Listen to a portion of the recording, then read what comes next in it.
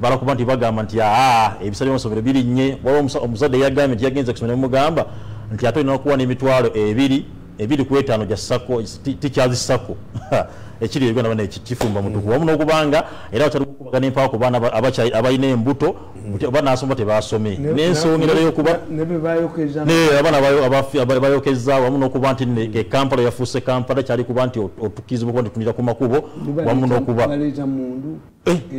ebintu si byangu muzeyi Tamale okuyita e Kampala okugeza okuba nti wamu n'omukulu Segenya ne Alan Ssewonya ne bagamba nti bana ye NUP mutusuliridde mwageza kumakolayo kamuko kamwe kalakasa nemufuma parliament temuddangamu entalo nyingi ziri mu NUP ya NUP egamba nti tukyali wamu n'okubanga Uganda ero ndazemu kubanza zitesaganya katandikira muzeyi Tamale nyatandike n'ensonga y'amafuta batandikira fuel crisis mufuta gafuusa amafuta andi kakati mu ekibakola obubi somebody came to me nangamba nti wants to write a book about history, the history of Uganda.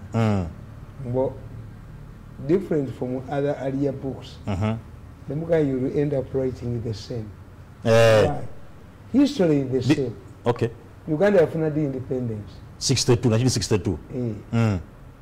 9 October. Kati oli kikyusa oti. Tosobola kikyusa. Kakati agenda okukyusamu yagamba. Why did we get independence? On such a day. Twali bakwefuka mu February.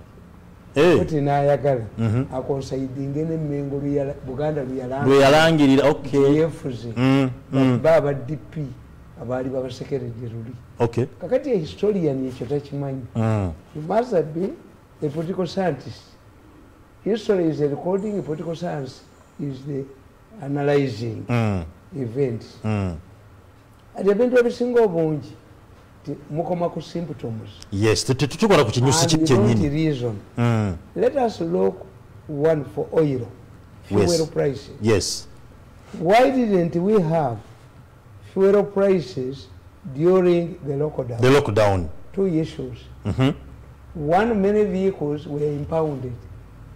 The only remaining vehicles would use, even if we did not import. Garigamala. Okay. Because the purpose for fuel had been reduced. But the president stressed one thing. We must ensure that trucker drivers enter Uganda. True. And the president said that he gave a number of, as usual, is not sort of solutions. Yatuka no gabatambule n'emmere yaabwe. Mubateeke mu gazetted areas. Yes. Mubakebere egundi COVID muba monitoring we mumusanga results to the inflow. Ebirenge sigalenge yaweeri. Neighboring countries. If now the economy is opened now, how come that you have a fuel crisis? Nze Tamale abavuga taxi bagamba they complain nti sente ezobakebera COVID-19 ku borders ziri waggulu era balabiddwa ku ng'emmotoka biri kilomita zinga 40 bipakinze. Where did the Museveni who was very friendly to the trucker drivers mu lockdown kati yabuliddewa nabagamba nti mu gavumenti ya Museveni mulimu sabotage lockdown yali fende gye bali wayitawo bulungi nnyo nga bwe baagala. And what they are doing, we are going through. When you have a strong opposition and you have an old president, mubeera bulungi tukiyita bipolar. A strong opposition. Yes. An old president. Nabali mu opposition mwali mu government, make sure that they don't become orphans. What have the Tanzanians done? Omukazi bw'alemeddewo n'atategeera nti omuzanzibaali omusiraamu nga mukazi nga tavudde mu mainland nga Kikwete tasobola kuwangula bwekyo bamukoze Tanzania balina political maturity. Sipiika avudde mu gavumenti n'agenda mu opposition. Yes. Kakati as we approach the elections, this woman, it will dawn on this woman bajjamu tugamutana. Okay. If we sponsor you, are you more important than Chama cha Mapinduzi? Because if we sponsor you, Chama cha Mapinduzi will be defeated. Will be defeated, true. Although, when we Chama Mapinduzi yafudde, but we cannot form Chama Mapinduzi A and Chama Mapinduzi B. Tekisoboka.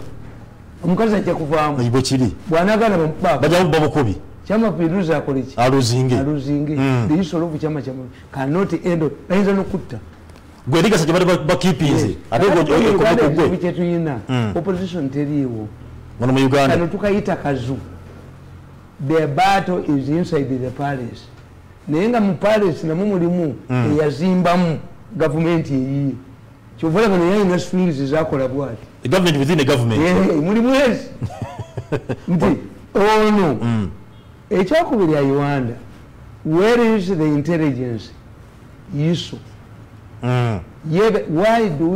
why are we reactive like a fire brigade not preemptive fe tukola ibintu bimaze kukola ki fire brigade methods nti when did we ever have this shortage eyamafuta twabirako ne shortage eno Kenya byabirako mu kalulu waawo ne bekalakasa ne bagala yes kakati lwaki eno tukiyina a political science like me I tell you this question of trucker drivers that it did not arise at the time nga tetugeetaaga is manufactured by the subterfuge. Mzee Tamale kyogeza ko gamba nti ensonga nenga otwala kisukali bwe yabulirako nga bamuhodinze yes and that's one.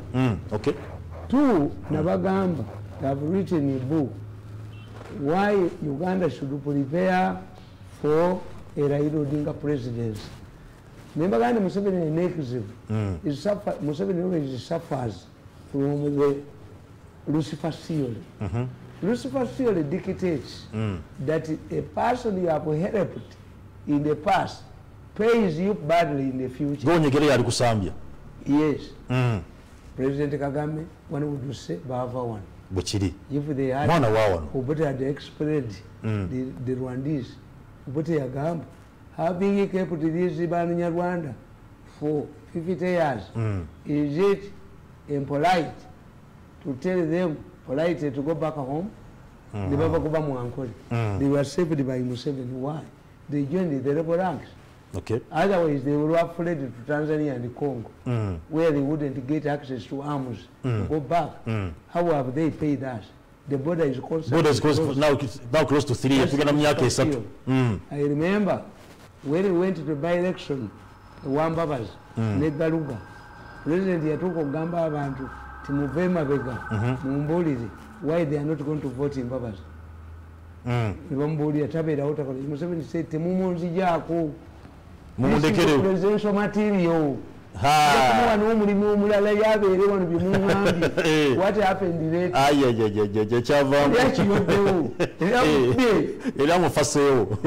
Kati Raila Odinga yadduka Kenya nga muyamusibi yadduka kamiti nayingira amaziga ga Kenya. Immediately crossing into our waters, he was escorted. He was received by Major General Muhwezi in Uganda, given a house here. We almost went to war with Moi, demanding that Raila should go back. Museveni refused. Museveni said, I made a mistake of returning 3 people to their home country, which is not named, and never do it again. They are killed. We gave Raila safe passage, Nagana Monodic countries. That's what I got done. Okay. We must prepare. There are allegations into supporting Ruto, and that Ruto has established stations in Uganda. Those aren't allegations. Ruto you know, paralyzing the financial mass of your enemy, of your opponent. This is why enough of Uganda centers of a Bobby Wayne in our opposition to the Missa. If it is true that Ruto has the fuel company in Uganda, you will make money here. As a question, that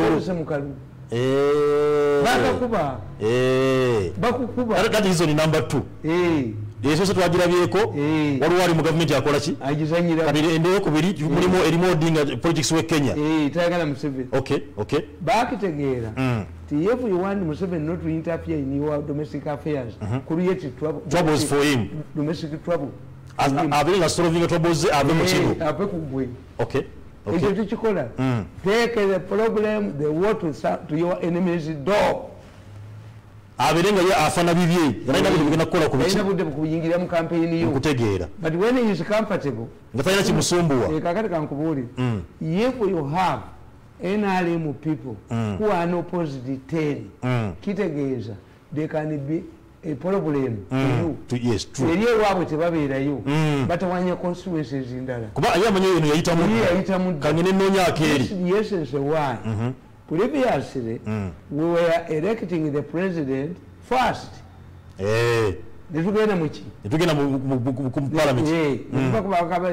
Which was profitable. Yeah. Once you lose the presidency, you can stand as an MP. If you fail to stand as an MP, Bobi Wine would be in Parliament. Kubango wa president wali munemi. Yes. After electing the president influences the subsequent elections. They roast. Eyali badde kansala bakumye obwemu pibera kansala kituufu n'ebironde badde olunaku lumu kakati you lose. True. So bwe nkugamba ti abasajja ba Kenya bali bagamba ti create domestic problems for him nabagamba why did Rwanda close the border near the elections? Abanyarwanda bangi bannayuganda balondera wano n'amakaga. Rwanda is the era nabagamba at one time the two countries will emerge, or one of them will dominate the other. Kubanga they follow back a position of the follow back a state of the Banyarwanda, the Tutsis is where?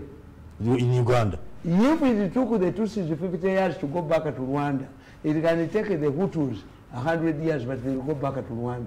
How can you have a country where 40% of your population tell me they are in the diaspora? 40%? Yes. So alarming. Planning to go back.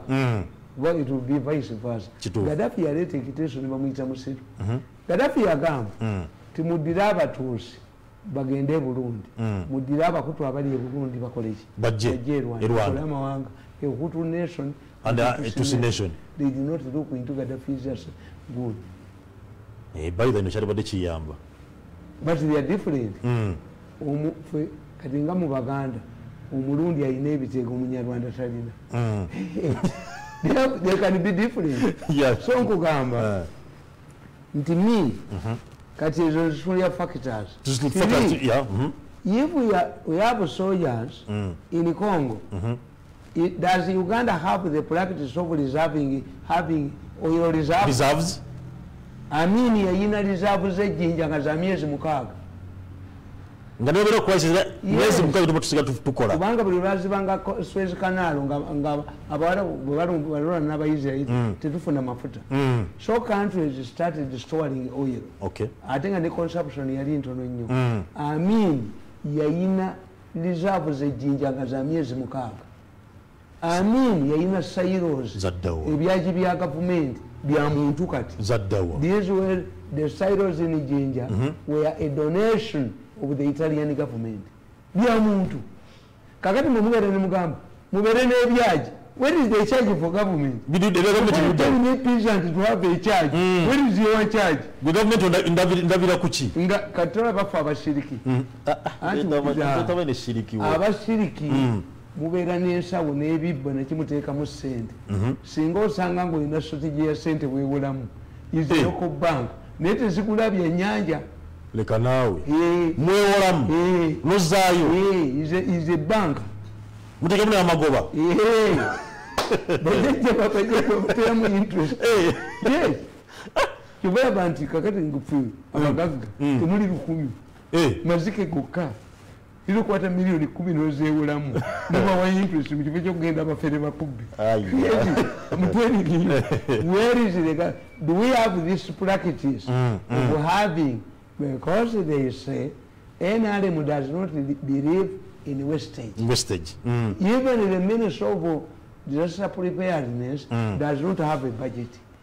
When we have a disaster, We can collect money from other ministries and we solve a problem. We cannot keep money there. Where scarcity.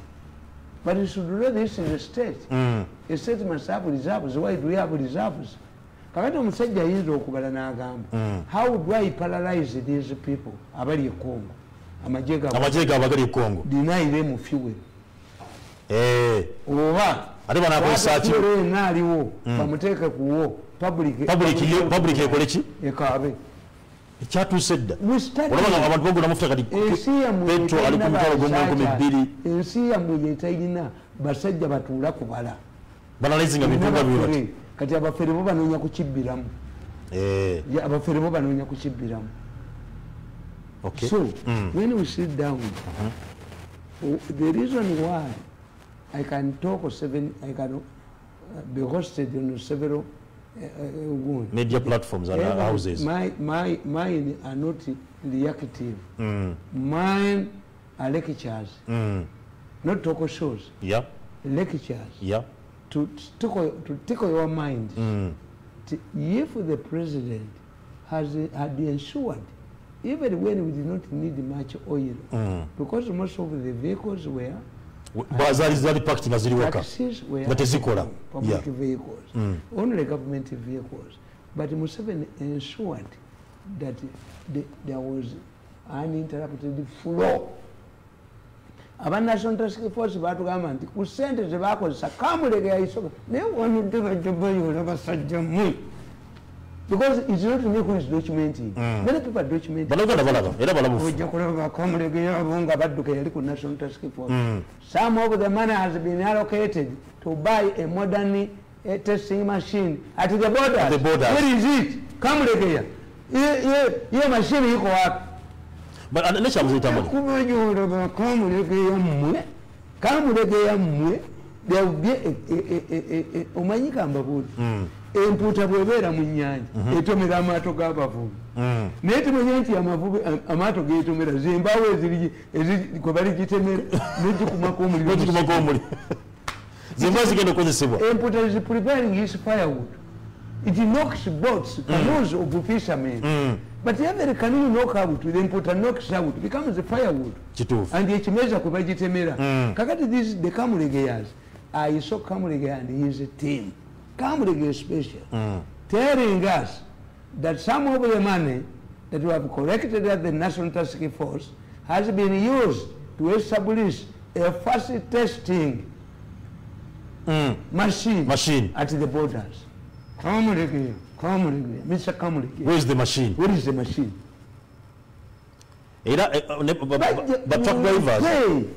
There will be a time of accountability. But truck drivers bagamba nti Kenya testing zikolebwa ku bwereere ate free cost ne Uganda ate bolo charge sente ate empitirivu ate buli mulundi ate kitegeere because these people are operating out of business acumenship ebyabwe bya kifere bo tebakusuubula tebakola ki monopolism.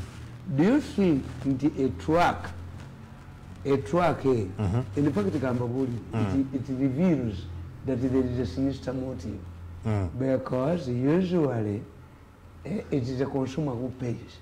Fuel would have been increased in Uganda, but available. Yeah. These taxi trucks drivers and the companies will tell you that because of the cost of vaccination in Uganda, we have increased the price of transport. What about the rail we have been talking about? The standard gauge rail. Where is it? Where is Uganda rail? Simanyi watu nagira ffe. Where is it? Bazukulu bayinza okuba nti banagira. And do you believe that the Kenyans were happy for you to divert the pipeline to Tanzania? They were not. And then they borrowed the money in the preparation of this? N'okwangalanisa okuba nti bakola. Olaba mbagamba tiba professor bamwe abemakirire mbasekere. That's why I have no appetite to do a PhD. Tolera kuba professor. Simakerere. And the only university I know is Simakerere. Simakerere. I have no appetite to do a PhD in Makerere. Why? A professor of mathematics in Juba University. When Southern Sudan attained independence, they looked at the oil. There was the pipeline through Khartoum. Nebaganti atubala. Bashir bulirita efuluma ajibala. So he knows our revenue and what he will tax us. Okay. This professor of mathematics in Juba University was assigned to look for an alternative. The man said, when we take the Ethiopian route, wali wakasoza akali steep, tujja kwetagesanga obi tractor, ebisika amafuta, n'akalculating amafuta. Agenda okozesebwa okusika bitwake bigenda okozesebwa okusika ebigundi ebiri eri. He looked at the Kenyan route and he preferred the Kenyan route. Where have we benefited from these professors? Batubalirako fenti omujumite Tanzania. On paper. Even the man who has liberated the health fraternity, the medical fraternity, alimu herbs, alimu miti, ajirima buli mikati. Mzee Tamale, minister awebugaga ne by'omutaka yavudde Ruth Nankabirwa. Ruth ajamoka kunnyonnyola. Yogera. Ruth Nankabirwa yavudde n'aga nti abo n'abatunda mafuta baleme kuba nti bongeza ebbeeyi y'amafuta era n'akwatibwako wakuvunaanwa. Baleme kukosa chance eno kuba nti bannayuganda. Amanyi nze kyembasekererako. Nankabirwa yasoma masters mu conflict resolution. Naye tebamuyita takambaningangako president ku conflict zonna zagenzeeko. She has a masters in conflict resolution. Let me tell you, as an economist, a liberalized economy, it is demand and supply. You cannot get a gun to shoot prices. No. Yes. Prices even tezikubwaji. Tezikuba masasi ndio zishoot. Yeah. Kakati let us see. Enteta inamata ojikuba emigga yonse nyana yayo. Tekisoboka. Eba tegalina. If these people do not have a shortage, that's why they don't correspond. Before this woman is talking about hoarding. Hoarding, yes. Would be sensible if she's talking about hoarding. But if we had a well-organized government, the Minister of Energy would have corresponded with the Minister of Health before he talks. Okay. The Prime Minister would know. He's a coordinator. What's the problem? The problem is these issues of vaccination. What a company ekebera amafuta agayingira. The intelligence yalibadde kati kankubuli. To me, when I see soldiers removing Batembe on the streets, that is means they have suspected terrorist attacks in Kampala. That's what I do. I go early. Ndaba omuserikale akutte submachine gun. Nenda bayinena abaganda gye bayita kawana. Ene ina amasasi ageetoloola. Ng'agoba Batembe. That's not a Batembe issue. It has gone beyond the Kampala State Council. The military, the intelligence has received the information that we are likely to have a terrorist attack. To reduce casualties, the military comes in. When I see soldiers patrolling the streets of Kampala, ostensibly for Batembe, it's not Batembe, a knowledgeable man like me.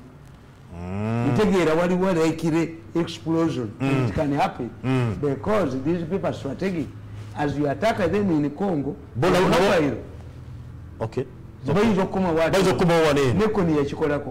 President Museveni secured permission from Khartoum, Operation Iron Fist. The moment our soldiers entered the southern Sudan, when you attack it, Soroti, Karamoja, and Zimbabwe. And people are saying, we're asking the president in the press conference, why are we going there? Museveni said, okuba obulo oconcentrating kubungi buno buma sikoja bujja. They are trying to divert him. Era bamukula we balira sente Amuru boys Netherlands. The soldiers did not return. They are not diverted from the main issues. Kakati, this is the Ruins Road. Okay.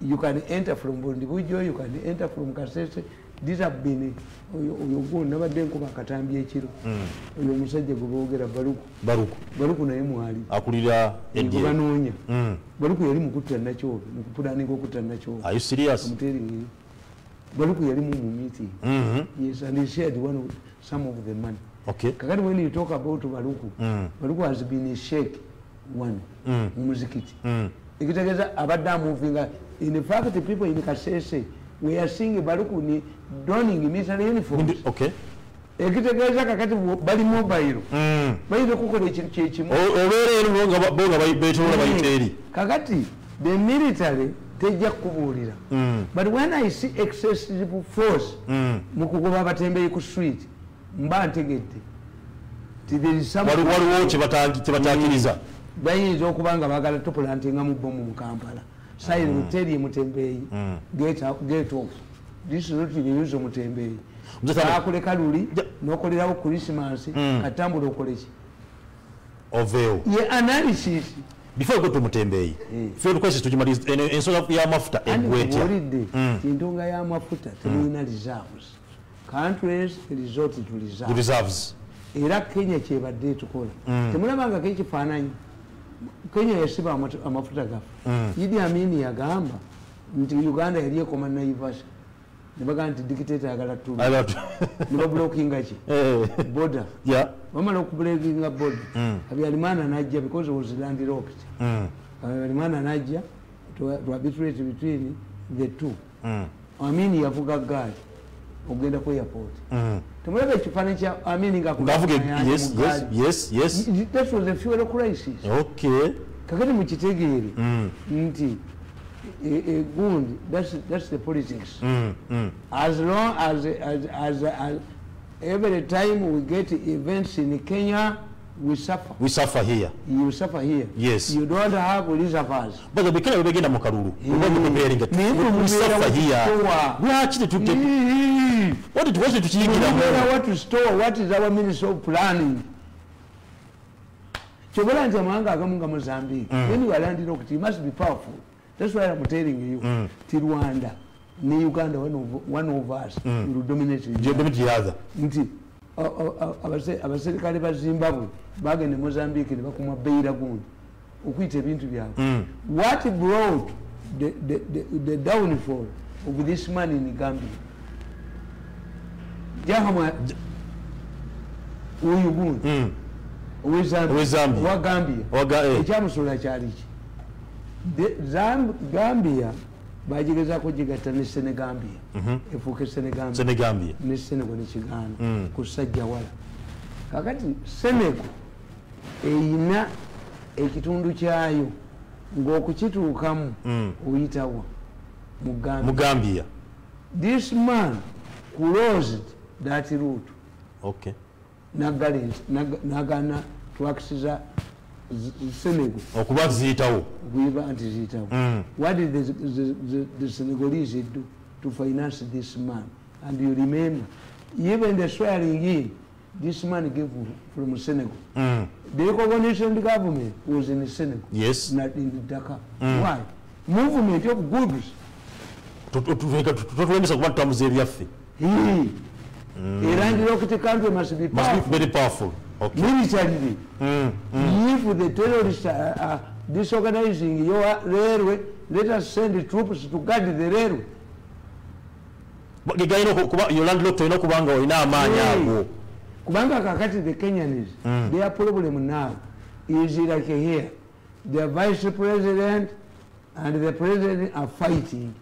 But Tamale, why don't we stop interfering in Kenya politics? They are fight. Anti kakati nkubuulire singa mubaddemu ina ba planners the only planner in Uganda nabaga is a weather forecast entebereza y'obudde ate mugigoberera yokayoka gye tulina mu ggwanga. Yes, because Kenya have been voting and we have been experimenting that events in Kenya help us. What would we do? All of the fuel tankers would go to Dar es Salaam. Okay. We relocate them to Dar es Salaam. That would be a strategic planning for the Ugandan government, or to have reservoirs nze Tamale wano omusajja yavaayo gundi Captain Mike Mukula okuba nti azimba vessel engeno okuba nti teeka amafuta n'ogamba tate agiteekako kabaka Mutebi kati vessel kati saa zino vessel tetuyamba singa vessel saa zino tetuyamba Mukula can be even in hiding ayina Mukula ayina problem z'omufumu gavumenti yeekoze ekyo okuba tekola vessels ng'ezo amafuta gabire gayita ku mazzi nkubuulire kakati gwe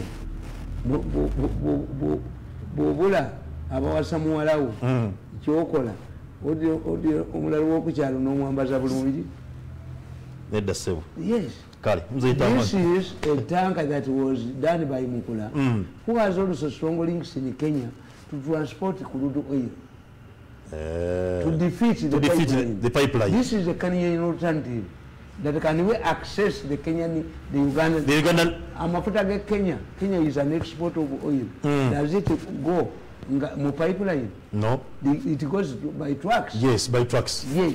Kakati Mukula yali connection ne Kenya. Pipeline. The Kenyans are sitting down. Ngamu baba bakubinazi. Nabaganti Bidco company Nicholas Biwoti. Ye Kenya.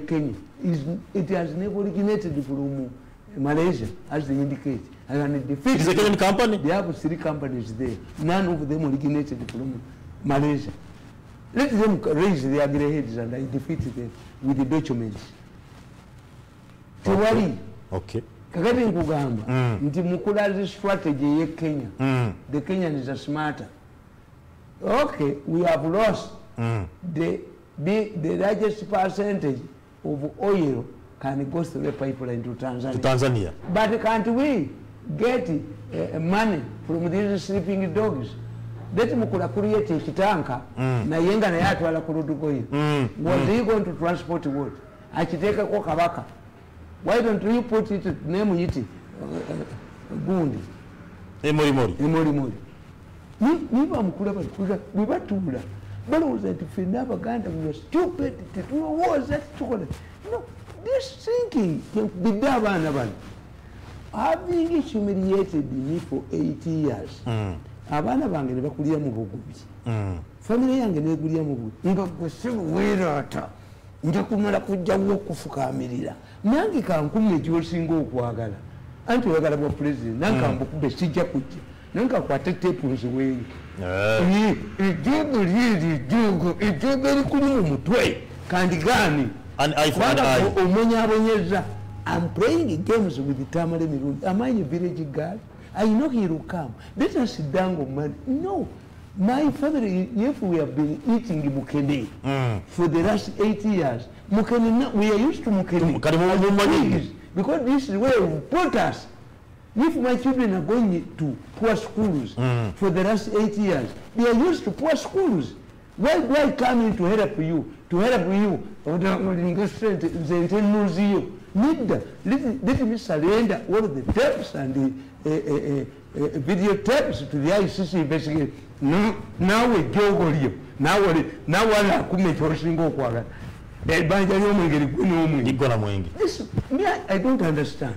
Why do you believe that when it comes to you, every person should panic to help you? When you have suffocated somebody's family, you never did anything to you. My mother asks me, you are not quality. Nothing.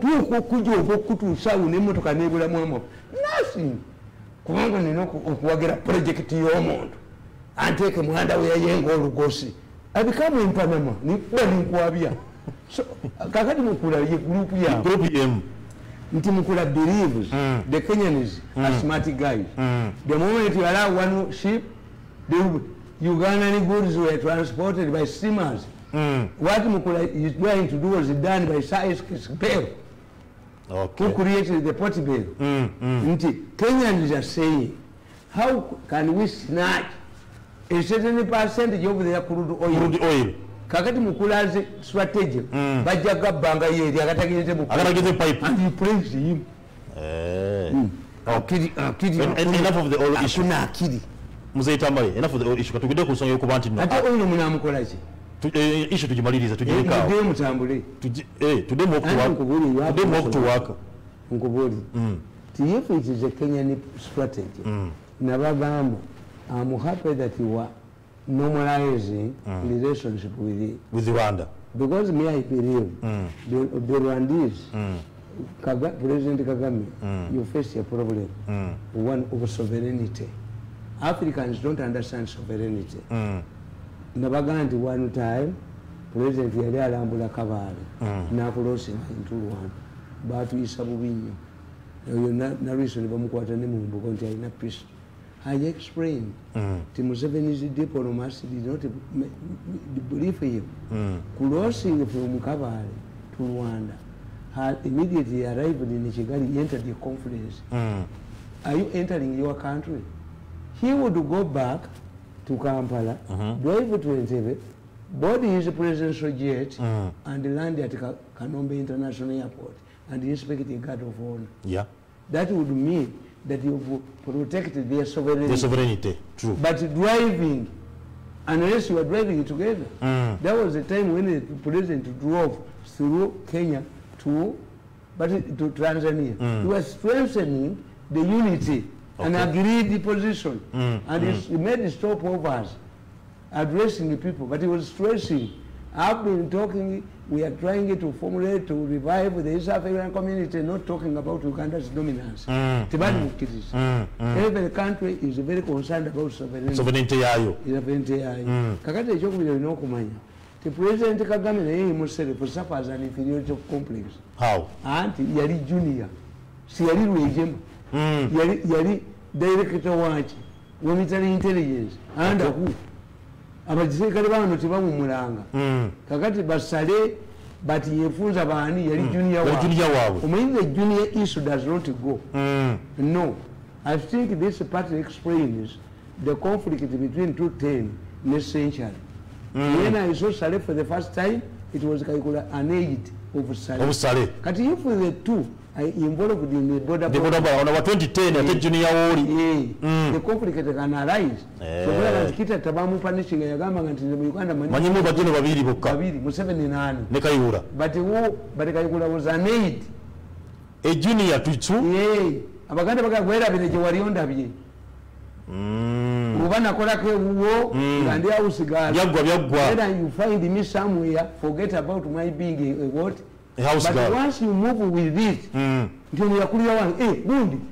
No. Some people don't want to be reminded about their history. True. Because I think these younger people, Afende Muhoozi, can relate to President Kagame more than the senior army officers. Tugenda kuja kusoma ya Rwanda. Go to him. Tugenda kuja kusoma ya Rwanda. Nabaga nti oyo mwana ayebale bamulwanyisa. Adoni. Ayebale is celebrated. Yava mu mawulire. Yakolanga marketplace. Is related to Muhoozi. Yawasa mwanyina wa Muhoozi. Oyo ayebale bali bamusi. Ensonga katugire ddala ensonga eyo Rwanda. Talks zazzemu kuba zirizuuminga. Era ayebale atandise okuba nti atugire ekigali. Nti ayebale bamulwanyisa. Era babadde bamukuba. Ayebale yabaleetera egundi. Nabagamba nti mu Uganda baataddemu a scientific monitoring station eya UN. Bali bakyogeddeko. Mu Uganda no weeri? Yes. UN yagiritu yayebali yagiritu. Not mentioned anywhere. But if it was done by Kabonero, all of the newspapers would cover it. That's why Nkoko Eliamajigayo. That's how I can describe you. You have created a celebrated diplomat. But because he does not come from certain families, he must be under the command, a European commander. That's what I rejected. I have the brain, you give me a budget, I operate, I never work under anybody. Ayebale. Playing a role of name to pacify Burundi. Ayebale. Yes, was leading the delegations. Burundi, okay. But you are like a papyrus. A papyrus. Abaganda bakuganda. Amazzi tegasa jago. No. Amazzi. Papyrus tete mwana ambazi. Ukulamu nkule. If this young man, Ayebale, was a Kenyan, a Nigerian, would be single monitor kuva, single monitor kuva, whatever bukuba stolen. olupapula lwa mawulire erikuba story nti some people are going to sue government. Do we have a right to education in Uganda? Which provision of the constitution has the government violated? Mr. Editor of the Monitor. 2, in a free economy, do we have, if we cannot have a minimum wage, can we have minimum school fees? Why? You have the brain. We are saying they are looking for publicity. If there is no minimum wage, how can you have minimum school fees? It's free. You go, some schools are international, some schools, even in the secondary schools, tell you a series of school fees. Tell you whom are you, what are you suing for? To get what the government is entitled to you, has given to you. When some people go without food, is there a provision in the constitution that everybody should have free education? It was Museveni's initiative. Is it guaranteed in the constitution? Okay. Chokoza kugamba mzee Tamale issue yango tuze kushuya Rwanda ayebale and the Muhozi chokoza kugamba the young tax basobola kukolagana mu President Kagame resolving issues in Zimbabwe and nkubolira when you send a salary to Rwanda as a person who did international relations, who salutes the other? Kagame has to salute to salary because yali junior way. Let me give you a similar scenario. Amini yakwata omusajja ne Makerere yali awandika the white pumpkin. Akataba white pumpkin. Amini amukwata. The British government moved in to save the man. Amini was saying I'm going to execute him. But the white pumpkin bagikwata wa muntu ngagitayipinga. This is why if you are an author and you don't know how to type, we're in problems. Umuzungu yali tamanyi kutayipinga. Kakati agitwale omuntu amutayipingireko. Amindi was intelligence was very efficient. Yabawanga sente. Bano abayiso sente zayiso olujja bano bagula ebizimbe. Bano abaana abali ku ground bakola emirimu. Baddiso ne badda ku buyizibwa abantu. How can you have an intelligence organization that is poor? Miso ebyuma government sobola beside kubiri kulia data every day to monitor everybody bakwata yobo katika robots ba conversation na meeting ne video gunde njiko miso ida staff erete baba te wali staff wa miso ina kamanda wayo ne direct ebisigadde for replace personnel technology bababba mbumba mu miso tebayerimba limba miso ina abantu aba babiri. For us, for me, I replaced the personnel. Bebasobola okunyaga n'okugula sente. With technology. Nabalabanga baba n'onyambo cannot operate these machines. Cannot do what? Can't we buy the people who work with him? Which? Can you buy him?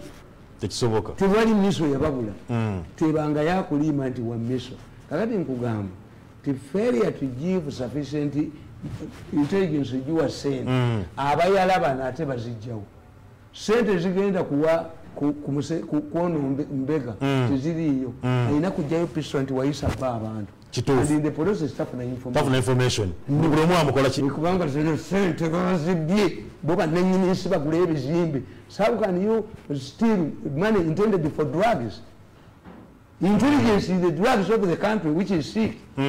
Nemuzibba nemugula ebizimbe nti baba n'abaana bajja kukolera bwerere n'abaana baŋŋamba buntwale wa museyi mubuulire ebituufu naye bano ffe byetubawa kubafunire ennyota tujja bibamu. This is the problem.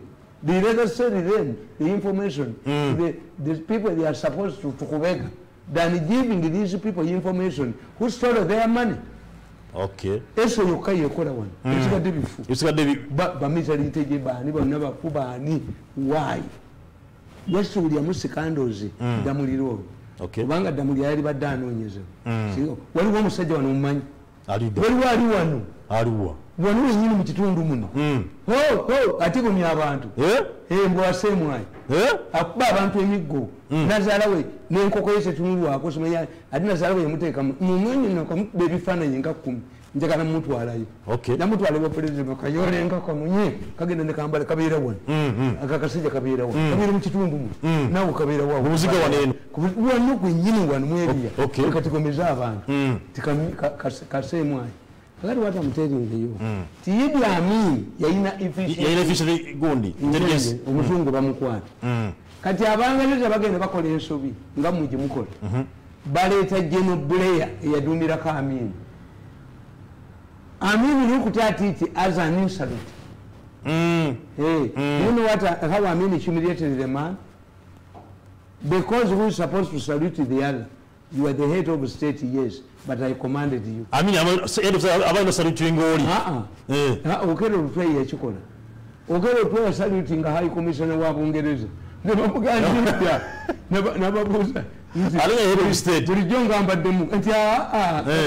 Kati kyamukubira obadde omukubira nga mme kamanda you are not given proper gundi okiri kutya yakubira saluti ayi commissioner wabungereza jambo sa kakati Amin kyeyakola okuhumiliatinga General Blair he saw it as an insult. The people, the British thought that the man who could convince Amin was his former commander. The former commander way. Okay. Amin looked at it as an insult. Why? Auntie, what will you do? Go back to midday. Oh, Bamutumi Kuibaya and Fugako. Amin wanted to prove to General Blair. That in NATO or not NATO. Now. Amin again the war room is in there. Nibamuzimbira mukasisi nga akayangu kalibeka General Blair yayingira mu ayavula Amin bamuzimbiramu General Blair yayingira mu ayavula nenga bebifaananyi abakamera bayina we bakubira nga General Blair yajja ayavula kwa Amin tokirabanga nakiraba General Blair yagenda mu Arua nibamuzimbira mu nsiisira nga General Blair ayina kwavula okulaba Amin Amin n'agamba ti mbadde na mu kisiibo naye olunaku lwange alwonoonye abadde akyuma omwenge omanyi ti fe twakulira emyaka gy'ensanvu nga tulina ebigambo ebi Amin used to coin things omwenge baguyitanga Blair Amin yagamba General Blair yabadde agunya omwenge tukumiriati ye mummo amuyingiriza mukasisi nanga yavula I'm going to if the British government believes that I'm still the soldier you commanded, I'm head of state, you're much humiliating. Okay. I mean, at Yagan, you're going to play Yagan. Why would you say by me? I mean, in Agan to Runakuru and get food day. Such as that Java Dutch, to Akula, we tap Blair sound. For moving at Mita Wakuya, Wakuya, Minister wa Harris, Naduka Nesend. I mean, Nagam, Wakuya, you sent Zabantu. Would you be a Nangi? Mita Wakuya, carry a the edge. But I mean, monitored. I mean, in fact, when you read the book, we in Uganda, Hokobori, to any of the Tanzanian officers captured the state. Bureau, Research Bureau, they found a lot of information that was being discussed by Tanzanian top security. Money. To open the wallet. Money. Have we infiltrated the all gang criminal gangs? Money. I give them money. Pesa. You cannot plan to assassinate me with money. Kwangu tekamu programu zange nzimenti ingandi sirawo nzimenti ingandi sina a single coin from government for 8 years official. Okay, my allies in the government can give me here and there. Even if you were telling imotoka izempu tendoza baji mpajenji teko number plate exam ite mafuta ate chali ebe chali iyo nze njoza Wokanika service iyo muwala wense kati yani iyo kati mumujifuna mukimu I did political science, this is a tag temusajjo ya chali waffe mulaba omukazi kakati nenjizayo I'll find awe bakwatira what are you planning wacho gikomyawo nchimanyi nasoma political science nti omukazi kasobola banga kanyugidde empetayo otegera obufumbo bufu but otherwise how can you maintain a vehicle without fuel, without feeding even the driver, without giving him allowances? Kitegeezo yuyange kati yes kakati nkugamba kyekyo we are discussing nti if you go and send Ajevali you get more from President Kagame than when you send Saleh putting a fuse. Who still see him as their junior of the same one. This is a problem. Nti afeki nezenawe bonna balwa nokuba Ethiopia. They use the same currency initially, but they fought to blood the war. Okay.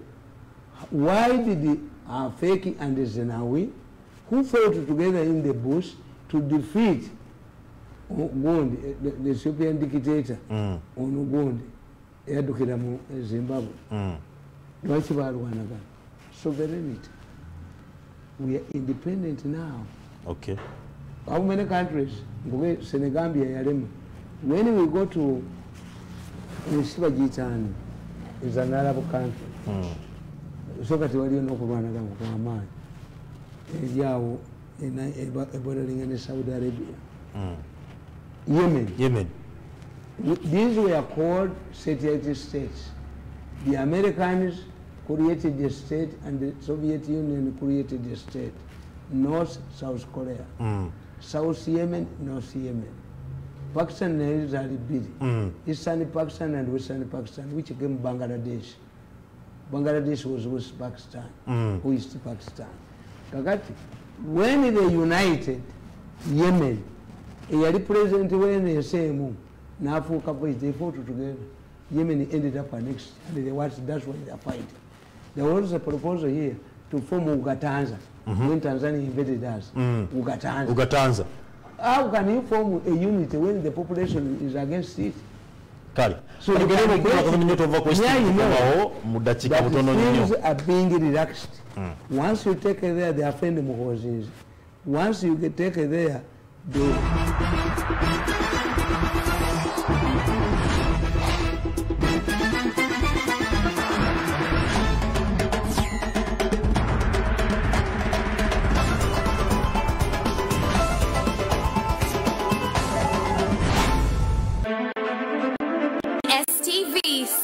For fun. Gwanga ku gwanga. Ebyafaayo. Obulumbagano. Si ku nsi. Ekkubaane. Ebyaliwo. Abaali ab'amaanyi.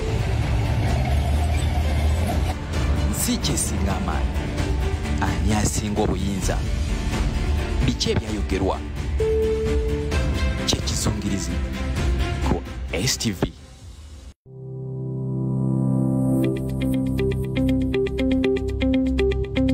Omusawo ye yasoma eddagala n'ebyobujjanjabi n'ebyemibiri gyaffe era y'ensonga lwaki nagenda ne bangema kubanga abasawo baatugamba bagende batugeme. Minisitule y'ebyobulamu yatugamba, ekitongole ky'ensi yonna ekikola ku byobulamu World Health Organization kyatugamba, abakulembeze bakitugambye, Ssaabasajja Kabaka yakitugamba, Pulezidenti akitugambye, bakulembeze b'eddiini bakitugambye. Nange ndi wano ndi mukulembeze nkigamba abantu, kale nnyina okukola ekyo nange kye ŋŋamba abantu kyebaava bangema. Weewala okukwatibwa akawuka ka COVID-19 ng'okola bino wammanga, naaba mu ngalo ne sabbuuni, yambala masiki yo, teekawo akabanga wakati wo n'abakuliraanye, weewala omujjuzo, sigala ewaka, weewala okukwata mu ngalo wamu n'okwegwa mu bifuba, genda bakugeme.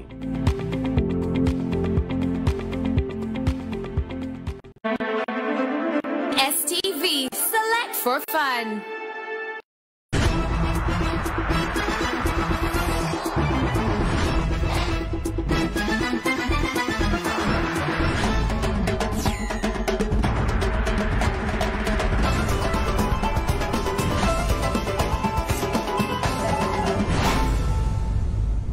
awo mbebaza mwe nabekumide Quest TV aba social media platforms nga Facebook ne YouTube mbebaza kuba no kwemulira bazomukulu Moses omune banno wale Somalia Mogadishu mbalaba kwemuli mutugoberera wamu n'omukyala mama ajala bali ebungereza naye mtoba ko tugoberera ayagala okuba nti noterera n'obango temagana bulungi ngonyirire kirevunga okwegunyira bulungi so jalo saluni jowere makindi awo weri wamu n'okuba muzeeyo olwo kubalika ko bulungi kaka baby face nga kamze Tamale Brenda's Beauty World ne bakola ko bulungi noterera nodda ku muzuri abagala amasuuti yitugayina bakoli bati bagamba nti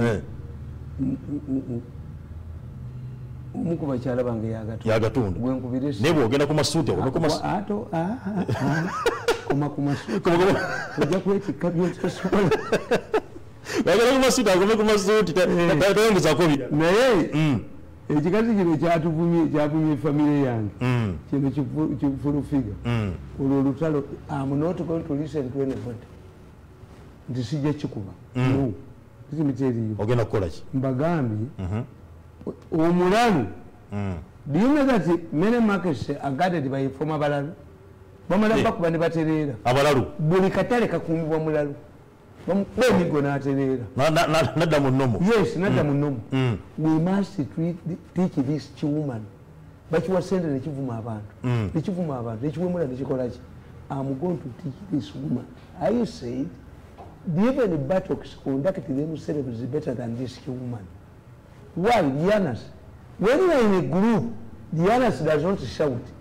See, naye bambuliriwo obanga oliweka kino kyasama bwasama nekyasama nekivuma buli muntu nekivuma buli kati tagwe olijja n'ogamba ti omukazi ali ku muzigo musiru awemula bw'omutegevu n'odda mu nyumba abakuwe yawemula atya ebigambo byayogera bwe tebiyisika mukama kikibiyisaamu kiti bira ekikazi kino temutaasa for me once I declare war total destruction. Okay. Yes. Ekikazi kyavuma ne mmange nekivuma ne mukazi wange nekivuma kuba bakigula kanko bekikazigweka benkumalewo bw'oba nze champiyoni gw'okuvuma kikazi gwe otuyitiriddeko akamwago gayitiridde omanye omwana nyoko bw'aba abadde tazaala n'agenda afuna oluzaalo kakati bw'afuna oluzaalo ne bamuwa emmumbwa emmumbwa waliwo emmumbwa ekolebwa mu luwaluko lw'abatamiivu batanywa mwenge abatamiivu banywa ttonto naddala enkenku bawaluka ku makubo kati waliwo emmumbwa gye bakola mu luwaluko lw'omutamiivu kati omwana bw'aginywera mu lubuto kiwaluko ekinyira waki yafuna emmumbwa y'oluwaluko. We shall teach you, we shall discipline you. Okay. We shall discipline you. You don't have any diplomatic immunity of abusing people, being hired. You are ugly. Umukazi wange yangambye nti oba ekikazi wakikwana kimunyakamu kimunyenyindo kimunyenyuma kimunye muzibe kati nankwana kyaki ezisaka tuzirekawo noba tofuuddeko famire yange kikazi gwe enda kuba nkumalewo kakati katulabeko champion nze naawe ensika erabe champion when you argue with a fool you become a fool. No, this one needs discipline. Butulamba tukikubye kukigala mamwa kigenda kuvuma buli muntu yenna because she's overwhelmed. Advisor alowooza nti tolaba sebagala bamukwate mu America yenna alowooza nti owamuya diplomatic immunity to have the right to abuse everybody. Somanye follow blast kana buno busajja bwabukedde obutalina n'abantu bw'oba kiteekako nekyasama genda ovume famire endala kyagamba mange mu malaaya nekiba mukazi wange bwatembeyo omwana wange nekigamba domi you know, but total destruction. Don't believe you. I'm a diplomat when you talk of diplomacy. I'm a politician when you talk of politics. I'm logical when you talk of politics. I'm a very expert in vulnerability when you resort to vulnerability. Don't waste my time. What do you mean? You wait the battle to be decided who will be the champion in abusing the people. Respect yourself. In fact, you are sensible. Your title requires respect. To get abafumbo ate gokuba mukazi wo gogalagamu gogalira abantu agamu okugala abantu agamu is it political mobilization to mobilize the people to need okugalagamu or to persuade. Do you get it? Are you sending your own voters from 7 or you are bringing them? What is your responsibility? But you esimu kyagifunye mu kabiri tuvula tekina orientation yonna bukyovuma wavumye famire yaffe tujja kutunka kyekazikwe tujja kutunka katutunke yurisimi nange ndi muvumi temututaasa kankube ekikati kino kijje ku maapa kiyitidde okuvuma ekuba Museveni my daughter naga nti daughter kandi Museveni abaana ba Museveni bagala amamwanga ggwe agenda noogera ebyobuwemu nga ggwe yiba kijjawa kyakulira nekiti oba mu lyato State House tawali tulina ensonga gye wano ku Sande ey'omusajja eyabadde atugumira abantu beegundi ensonga ezo State House buli abalina power bakyalingize ne mbagamba the woman made a statement a statement a statement poignant with a lot of meanings several presidents bwekibanga gwosindika musajja watudde ebibanja byaffe atulemeredde yangu otuyambe nawe tusasulireko has there been a response? Has Nakalima pounced on this man? Has the police pounced on this man? The information I got is that the LC1 chairperson yadduse wemawale yadduse dda ekibanja kakiramuliza ku nsiko oye embuga yoyekola. How can you sell ekibanja and you sign when the kibanja is out of your jurisdiction? Kituufu ate tekamenya mukwate abeero sikambabuli the minister of local government bwekifo kyokubbira sente mu stamp yali kutta abeero sinabatwala mu makomera. Do you know that many LCs chairpersons are in prisons over the same issue? Yes nti basayininga bakola endagaano ezitali mu bondi mu bitundu byabwe. Why should the chairman sign alone? Why should I pay you when the whole committee is not assembled? Commission mwalonda obukubi bw'emisota ku kyalo obufukola obuli bw'embizi obukola ki obukeera n'olukootikooti ne butabaala ebyalo banne bakola yatigala ku kyalo obwali si yabufuula omulimu katemye n'olukooti lwako just mentioning him kati challenge nti ekyo ekisajja kyabagamba Masemba Amidu Museveni yakiwa sente kigulira abazanyi sikagambe nikinini tumukibuzeeko obulamu. State House akolera State House munnange mbakolera State House Masemba Amidu wali awo office eri Kanyandawo the police the OC police would arrest this man ate when you arrest him mujja kufunamu mulina kikwata kirungi mutesiba emigwa nekimala okusasula cheque zonna ez'abantu. When he goes to court, he will be bailed. Abambanja bangi nnyo. Mukifuna bufunyi ekiri mu nyumba kimale kusasula sente bekibbye sente kisasula cheque kukitwalanga mu lusaalu tulendokera ku mucanga kiri mu coffin kitulira kiti sign checks. Tell your wife to bring the checks here. Okay.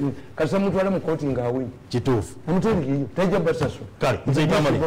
Tuyina ensonga eyagudde mu bwakyabazinga bw'Ebusoga. That is simple. Ensonga eyo abakulu abamu ba chiefs bamu ne bagamba Gabula asigwe n'okuba ku ntebe bamulanga okuba nti nno tasula mu lubiri tabawa kitiibwa yajjawo n'ensonga yokuba nti obwakyabazinga bali bakyusa every 5 years bakyusa yabijjawo byonna. The constitution of Busoga says they must be 11 Barangi. Yes. The quorum is 8 Barangira. And the meeting must be presided over by a Sabarangi. But what the 6? You cannot.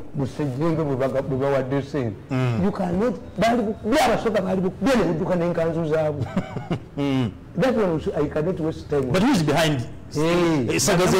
Nabagamba nti abasoga balina ekizibu bakazi be babafuga 2 ministers nti abasoga balinga balokole abalokole ekibaleetedde obuzibu kulowooza nti owa State House ne UC kinene nnyo bagundi basabira gindi ennyo nga nalyoka aleetawo anybody can get a police ono gundi kagundi Kayanja nazimbira abapoliisi buli awasize wa Kayanja nga akula akyalisadde yafuna ennyota. So if you bond the government, the future, be independent. True. Kabanda bana abasoga nti waliwo faction eyo namuganza faction ya kadeba foreigners bayingiramu. You don't need Chabazinga was created in 1919 because the British feared to talk to 5 stubborn basoga chiefs. Okay. Kakati atekati chemukoze nti bano olwokuba baavu kati namuganza afuga omukazi afuga atya kabaka tekisoboka niwawo nomulala afuga kabaka nona afuga kabaka musumba ye ayambala mpale nyimbi mpale mpanvu kubanga abasoga bafiira mu UPC kati sabakulusinga okuva mu DP wali wasigaddeyo Kyesimira I don't know why Kyesimira does not have a son in politics Kyesimira bamusiba mukubera ku detention order yagana kuyingira UPC teni basoga bayingira UPC kakati bafiirayo family zaabwe zaafa tebajjayo mitwe kakati aze result abakazi be baliyo basibesala wandira kazibwe bakadaga bano bagundi bamusumba bandi be badominatinga busoga kati aze result n'abaagala okutawanya basoka mubayitira muganza bwafuna problemu ze mu minisa ya landis agenda n'akola twabo Museveni amuyita abatabaganya bukedde kivaawo kakati kankubuuza yefu bukedde knows who burnt the school abasaabana ebyabaana abayokeddwa bizuuse kakati yefu you don't arrest bukedde then turn bukedde into iso kubanga bukedde is more informed than but what I know about bukedde that the criminals divert you using bukedde in fact if you are an investigator when you read bukedde put it aside that's rubbish Minister ICT yasabye obumbi bubiri okuteeka mu vision group bazeo esente zaali bagenda okuberamu bigana kukyogera wanene nga abantu bagamba ebintu ebiriyo basalira obumbi bubiri okuza mu but what pains me nti mukwata sente za government nemusasula omusango gwammwe nemulya bulungi nemukola mutya nga abaana bange bakaaba sibawoboka nakoleso mwali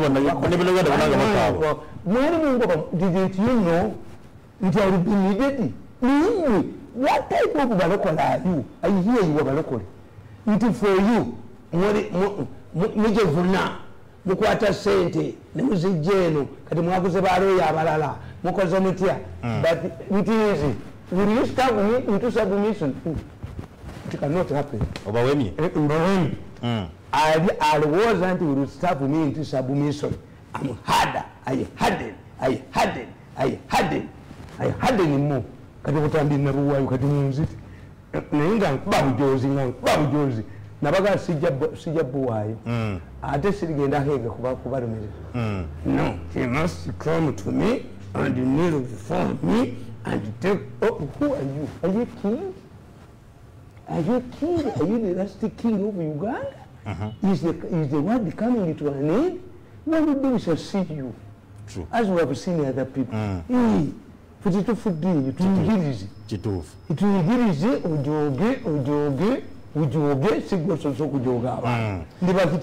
Nze Tamale tuva ku nsonga ya bwakyabazinga n'obuzibu obuli eyo ndabanja tuogatta ensonga y'obwakyabazinga ensonga ya oil ensonga kati ensonga y'amasomero okubanga omuli okuva ku sente emu nekufubutukire ojjako main switch. This is what they want to mean, that the country is in chaos, that Museveni is losing control. Even the doctors are coming. Yes. If we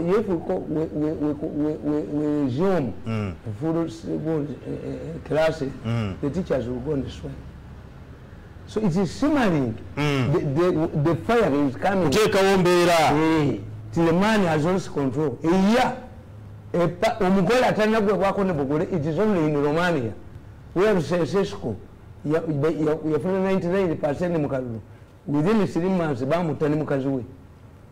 And Mutabani area to Miragon Special Forces. Sesco.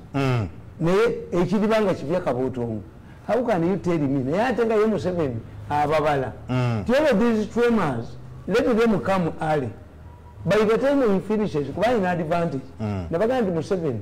We cover the Mumia and Sembumeta. He can be a coach play. Kadesabwala, Then said Zambi. Yeah, Gabugan. Kabugan is eligible for coming back. Similar organization, the battle is inside the palace. Okay.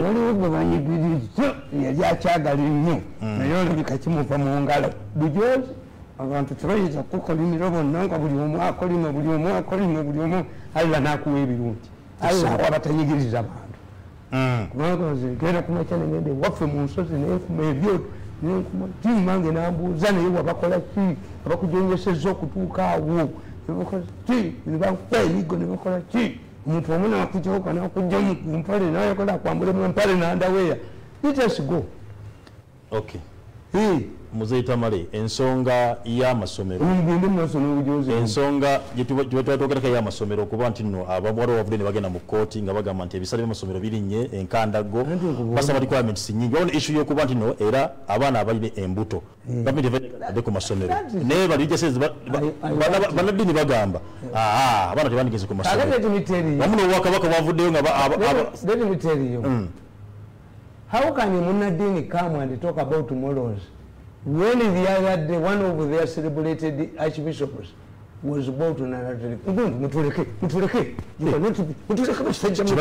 You should be hiding your heads. You just need us. Lie low.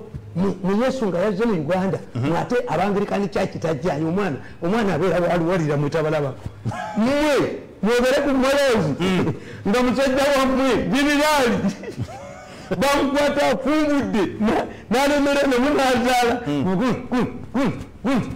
basajja mu temwogera ku mwelezi musirike ebiri mu church tubimanyi musirikire eddala teri kankubuli teri mwana ayina courage it was a creation of government. Yeah. If they do not talk about pregnant girls, yeah. Abana abayina embuto, how long zalunaku lumu? Yes, some will produce babies. Yeah. Bebasoose kugamba Uganda temubeeranga mbeera efunyisa abaana basomanga bafunye embuto. Si kye kisoose. Yes. Abaana bafunye embuto bamala kuzaala ne baddayo. Yeah. Naye buli omu n'ayogera kati byagala kubba. Nalabye Owangilikani Church ng'agamba.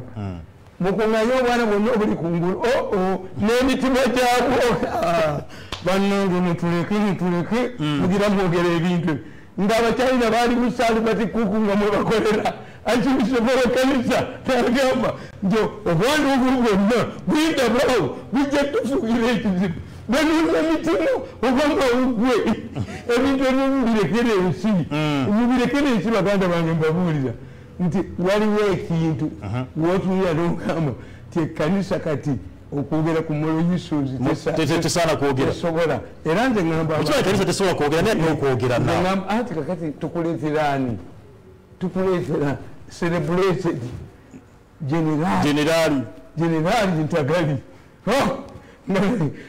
likumeze ate akutukidde namunazaana tukomeye ku nsonga yalifunye akola mu kyaki kubanga paaza bwayagala omusisita bayinza obibikako naye nafuna ate erikomusa ate erinonyomu omwono omanye abawano tebalimu abazungu bakikuba esasi bamugjawo abazungu nti ogenda kuswaza ekkanisa muso ngaoswaza yani bakugjawo abazungu bakusanga oyasatu abazungu abaswaza togenda kuswaza ate gundi bamugira waki Dr. Manya Diana Diana yagenda ofunye olubuto ku musiraamu mutabani wa Alifayedi bamumadde obutuuze mu Bungereza omwana we yagenda okubeera kabaka nga yakuli Anglican Church ng'ozaala omusiraamu bamugjawo kituufu olaba Benzi bwe yafiirwa ebbeeyi Benzi eringa bw'oba ogenda okutomera kisefu baga kivaayo yavaayo yadoleze tampered with it. Okay. Yes. Okay. Issue obanga ababukedde baagala nnyo okulungamya eddiini batubuulire ku basalafu abali embizi tulaba bakulubya nesebbawa ensingo bazituuseeka bakube mu mawulire gaabwe enti waliwo abasalafu abali embizi tulabe oba kulubya olugongo olwo nesebbowa mutuukeeka bajooka balokole ekereziya nabakuba ne bagivaako naye olabayo omusiraamu gwe bakubako bakuba muzaata eyafedda bakuba ku lusuumu naye kulubya bwoba oli musajja nesebbowa mu ndaba mukube ku basalafu abali empizi olabe kulubya ngaensinga ogituuseeka nesebbowa abakulu bavuddeyo abalwanira ebyenjigiriza nga badduse paka mu kkooti nga bagamba nti school fees ebisibwa ku masomero government regulations. Why don't they go to court and ask the government to stabilize oil fuel prices? Fuel prices. Why don't they go to, you see, to go to court in Munich is the right. But you cannot go to court in a free economy. These are the most stupid people in Uganda's history. Abageze mu court. The politics of activity and the politics of what? Politics of activity, achievement. Politics of activity, why do you, under which constitution of Uganda? You can only go say, the government of Uganda has given us money to pay for school fees. But the headmasters have not, in addition to what the government gave them, I asked me specify the schools. Let me specify. Mu primary guli ku masomero gani mu secondary guli you cannot do it which means tulina obawabira ng'omwana w'omujje mu ssomero nakugamba nti bansaba million 5 saddamu I have the money but you a thief. I cannot bring into my family something that will cost me 5 million per term ng'ate gutoyasaba obwongo bwa mwana n'oteekamu obwongo omwana ayitidde omwana magezi ge gaba magezi ge yes bwekiri bazadde bate bakimanyi gaba magezi ga mwana you gain by going to a good school association nti wasoma ne baagu mwana bakuwa business that one time president yasoma nabe entale egindi ekyamati ne Dar es Salaam babadde afugana beggwanga this they know okay yes but 5 million kyeyagalire bwali anjola baganda baga kyeyagalire bwali anjola omuganda omukazi abeera ne ebiseera kati artificial biseera zenjola bazikuukyako buukya n'akambe kati yefu bwotana abaganda baga kyeyagalire free economy how do you go and sue naye abamasomero mbadde mbasaba tubeere benkanya tubeere n'ekisa waliwo omuzadde yavudde n'ayogera nti yatuse kusomera musaba tikyazisako fi omusomesa omuzadde abasobole tikyazisako fi emitwalo 5 anti kankubuulire you go to another school kuba kati kankubuulire walasomerera kwatuukiriza baganda bange basiraamu walasomerera baganda bange basamusigera lyatuukiriza nende yasaruna ey'13,000 emitwalo 2 tubeere feya go to another school ensi yonna buli omu ali buli go to another school is a free economy obasabeyo nze nveewo ogenda gyosanga gyenja kankubuulire abagulamu owino amatuuka tebagayitako yes bo bamuwino omusajja nze mbabuuza bulijjo nti gwaguleyo ekirenge nti oligimalayo ddi golooza agule omutwe gw'ente tamanyi nti magumba agule ekirenge alimalayo dio okay once you complain about something it means you've gone beyond your level kakati nze nairo njimanyi muserena simanyi mutwalo gw'omwami nkebera ku cupa nti alcoholic content yemumba nfulu naye bali tebakubbira waawo okutunda obbeeyi lwaki place yaabwe to maintain the building to pay saloons nazo zaawukana nti the rent the what nakula bwe mba ntunda dollars nga I do work some countries mala ngenda wali muntu where the cost of operation is low so kakati omuzadde musomesa agenda kugula kasooli obuwunga abustocking agula amata agastocking kakati ye kyemugamba and this gundi fear of COVID of lockdown have we would ask the government let the government assure us ye government mutufu evere kubanga abazadde asinga kyakyo okutwala abaana kubaga nti tuone bolo kubateekayo ate batugalewo it is up to you kyemba kolera wa minister government ensasula we go the only security is to go for vaccination don't think that we are vaccinating yokumala oluwalo tusanyusa mu 7 no to have this permanent gundi president yatukokonyako natuwa a crowbar. If you do this, I will do this. It is Museveni will tell you, by the time I open, figures are ways. By the time of this today, figures are ways. Should we continue? Because if we continue, everybody will be affected. The ball is in your court. Okay. Now, before you come to your book, we're going to tubulira ensonga. And we're going to kujja kataboko. Tumaze n'ensonga y'abagundi yokuba nti military yayidde mu kibuga kuba nti bagoba batembe kiosiki zijjiddeawo abantu bali konsolera lisensi zaabwe mu kiosiki ate kati baveewo nkugambe when you see the military the situation has gone beyond logic When I see the military, I don't need to be explained. It would mean that when these people have been cornered in Congo, our government has received credible information that they want to intensify now attack. The Kampala. It was a directive of RCC wa Kampala Hussein Hood. Okubanja je abatemi bavu mu Kampala ojja kuddukira mbali bwali badduka. Toyinza kuddya musajja yapuma bubwe nimuleeta ekiwemwene kakimuni muteeka. I don't know his academic paper, his academic standards. Anange simanyi. Bino bikolebwa essaawa zino. Directive ye. Ye bamwekweseemu. Tamanyi na kiriwo. Uyalinga mperekeze. You cannot summon emperekeze when you want to dissolve a marriage. Emperekeze by the time the marriage is consummated, the emperekeze are already asleep. This one doesn't know what is happening. But for me, when I see military, I understand. This is a serious future matter. This one means the government has received the credible information that as you corner these ADF people, they will sneak into the city. Earlier back, waliwo omukulu yavaayo enanga n'agamba n'awonika bonna Kampala.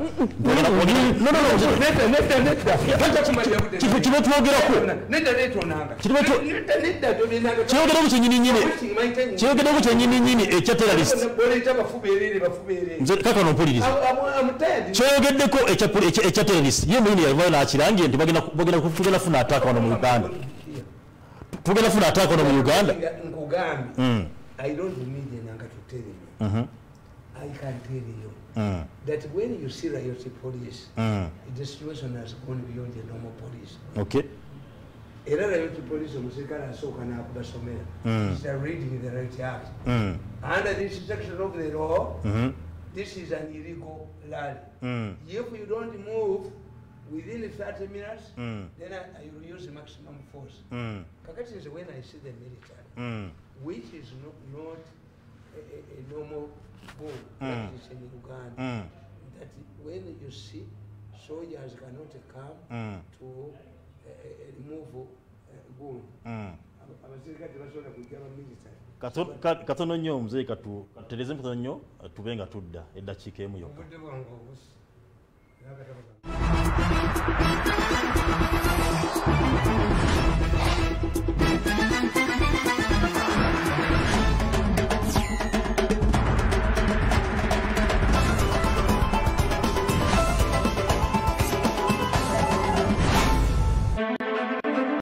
STV, select for fun.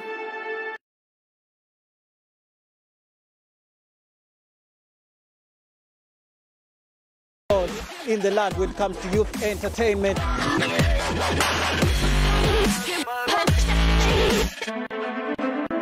STV, select for fun.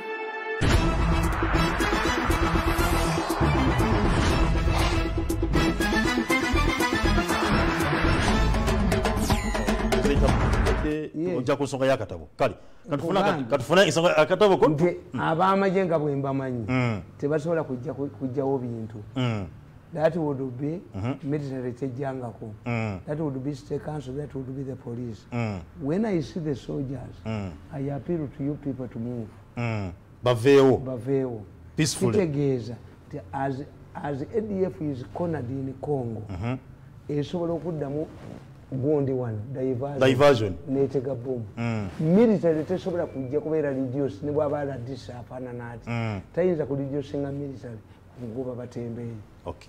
Kale ensonga gimaliriza tugende ku nsonga kati akatabo kankano ke nagiridde nabadde njagala naye tujja kasoma tulina eddakiika zaffe zikyaliyo tukasome kubanga tusome kye tusomako nti nabagamba kyembadde nsingira okwagala ennyo nti ndi wano mbagamba nti abaagala obusika bategeere bino.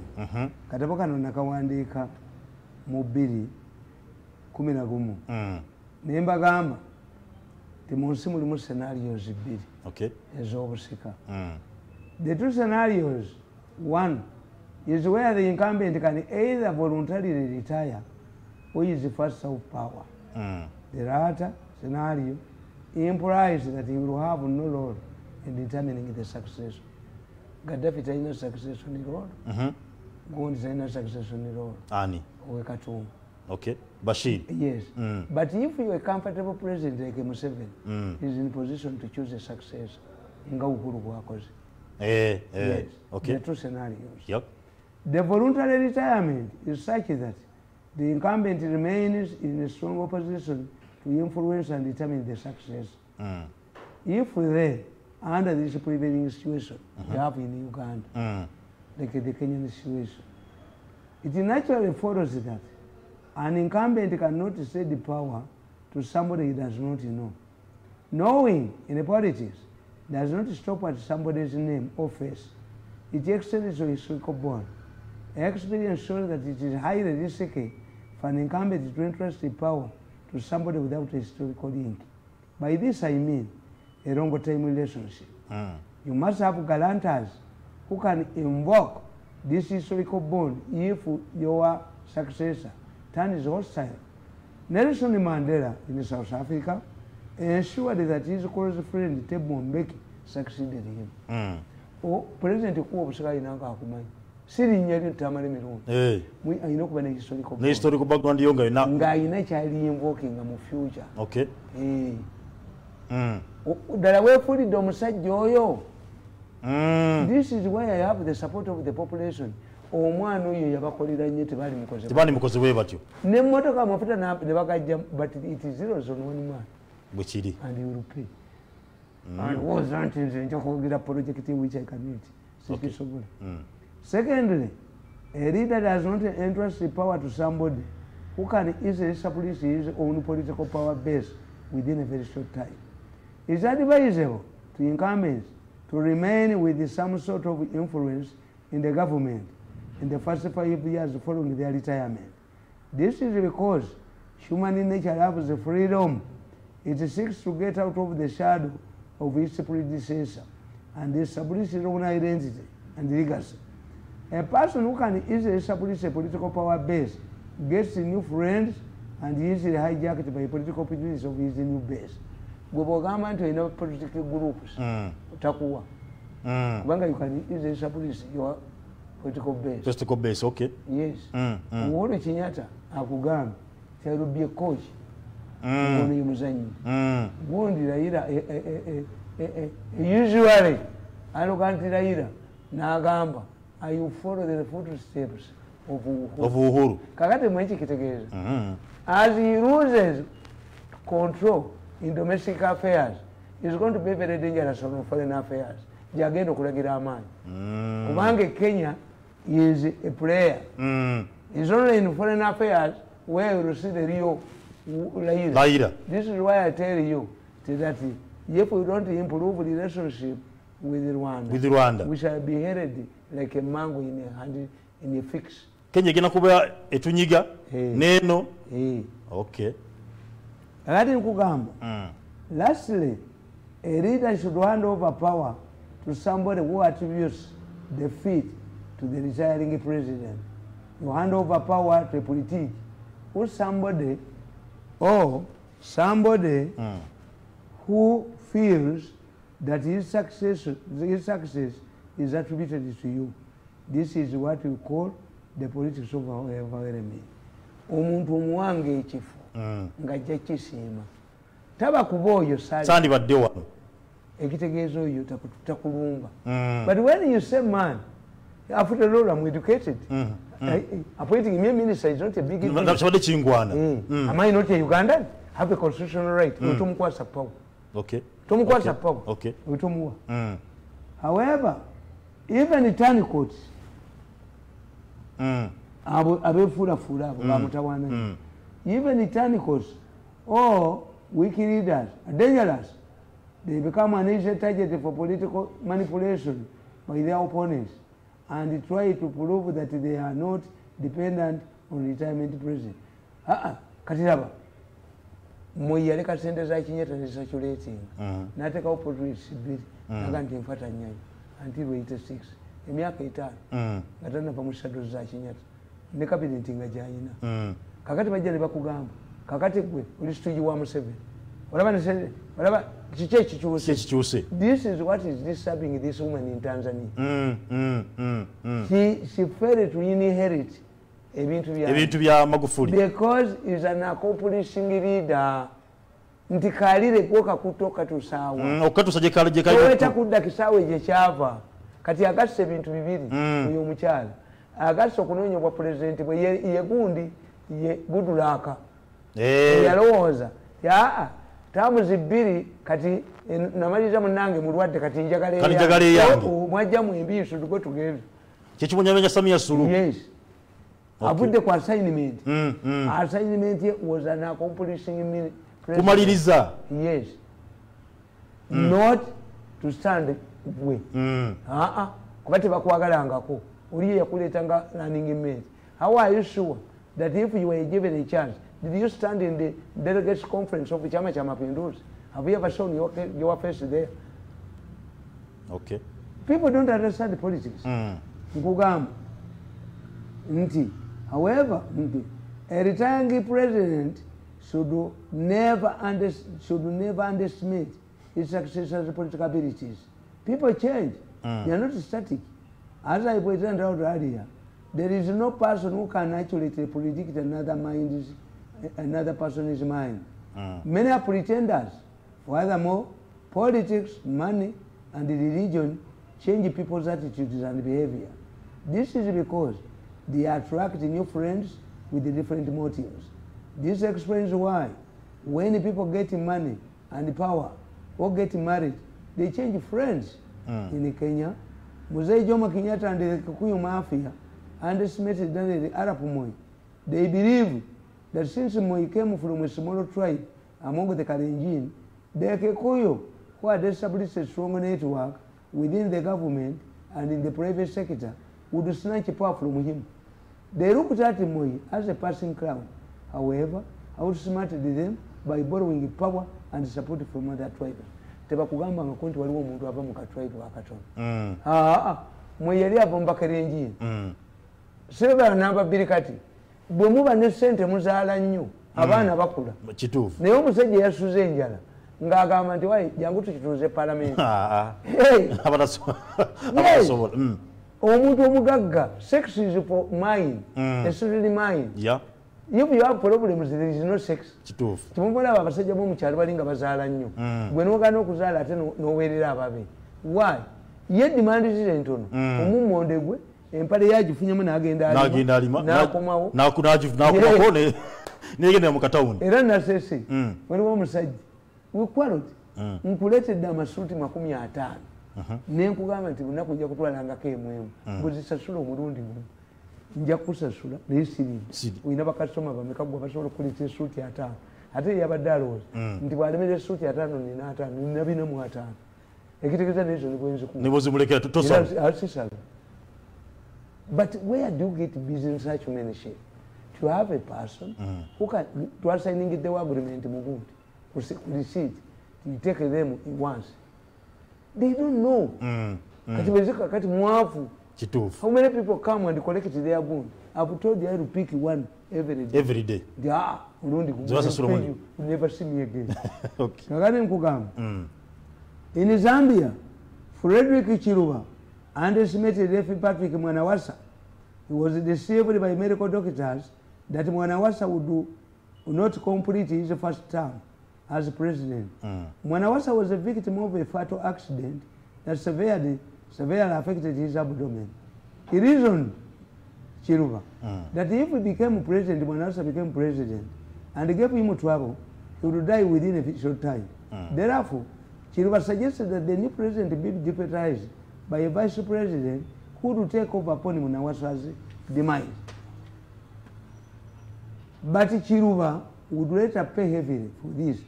Mwanawasa subjected him to a long and embarrassing court process where his underpants were exposed to the public.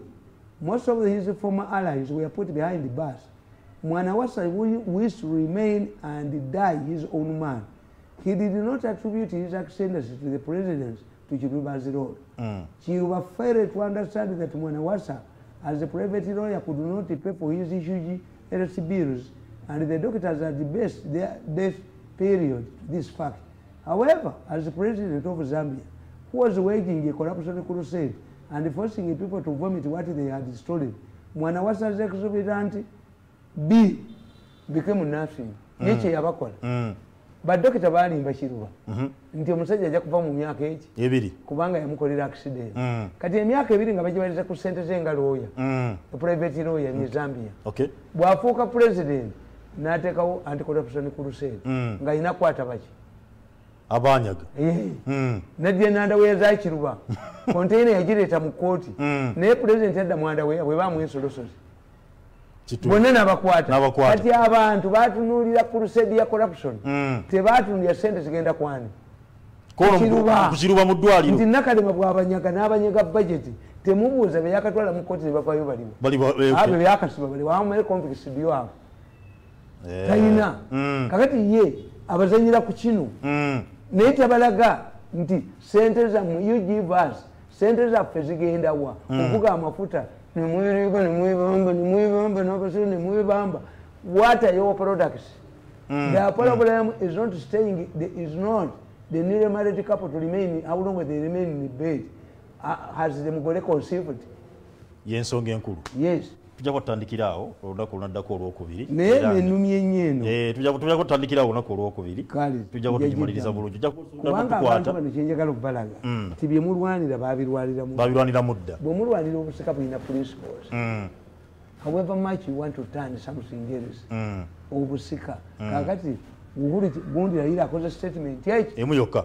I will follow the footsteps of Uhuru, but I will fight corruption. Ekyo kyekikulu. I will follow. But I will fight. Corruption. Kuba bannakenya ebaluma. Sigala kubanga siko ngenda kwerekereza. Ako. Obadde mulabi mulungi. Akagamba ako. Nsaba mukama abeerenga abankumira. Uhuru ayina okalowoozaako. Tusinkana olunaku olw'essani mu programu y'embuga. Gwayita player nga ye coach. Abuulidde abantu.